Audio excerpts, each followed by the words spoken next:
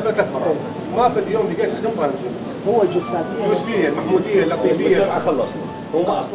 Shahristani faces the almost impossible task of kick-starting the resurrection of Iraq's oil industry, while the squabbling factions cannot agree on who should govern the country.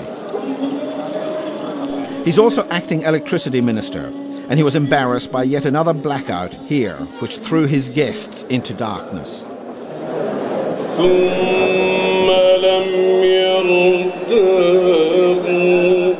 At a post-dinner press conference, I was keen to ask him why, of all the IOCs, the international oil companies, the big US companies had missed out on new contracts.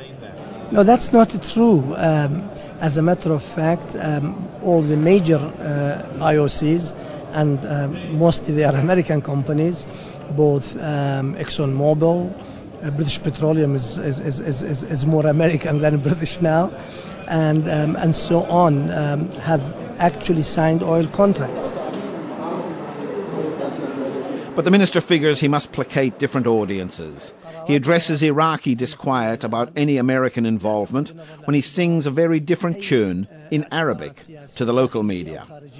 الآن قبل قليل كان التلفزيون الأسترالي يسألني تفسير غياب الشركات الامريكيه الكبرى عن عقود النفطيه العراقيه. هذا دليل الحقيقه رغم ما كل ما كان يشاع بان الامريكان جاءوا ليأخذوا نفط العراق، بان العقود النفطيه لم تذهب الى الشركات الامريكيه، واذا كان للسياسه تاثير لكان نلحظها في هذا المجال.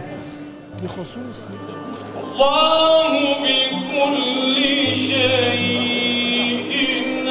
The Iraqis say they've negotiated the world's best terms for the sale of their oil, and analysts agree. While his guests continue their feast, the minister slips into the night. The lights may stay on here for a few more hours, but this jolly little party is a far cry from the reality of daily living for millions of Iraqis. A life without power, spent wondering if they will ever benefit from their nation's wondrous treasure trove of oil and gas.